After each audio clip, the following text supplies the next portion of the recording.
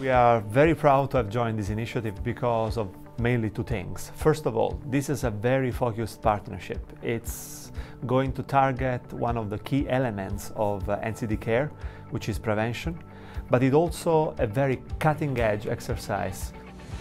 Zambia joined this initiative because of the great opportunities that it presents to us as a member state. We have high penetration of mobile phones. Our population usually communicates by oral traditions, and this was a very cost-effective way that can reach a lot of people at a short time and in a very cost-effective way. We're very excited about this program because this is an excellent opportunity through mobile phones to give the whole Costa Rican population an opportunity to be able to stop smoking. Two facts determine the modernity as a golden era for mHealth.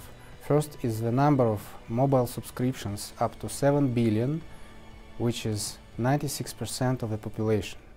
And the first fact is that cell phones, smartphones and PDAs became the most personal devices we ever had.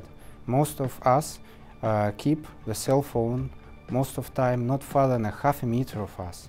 Russia is excited with the mHealth perspectives and welcomes Be Healthy Be Mobile initiative by WHO and ITU. The Be Healthy Be Mobile initiative is also particularly interesting because 3 years after the adoption of the political declaration in 2011, we're now really moving into an era of action rather than just political commitment. And so this WHO-ITU initiative obviously has a global reach, but it's also very much at the national level through governments in terms of implementing these mHealth initiatives, whether it be prevention, treatment or enforcement.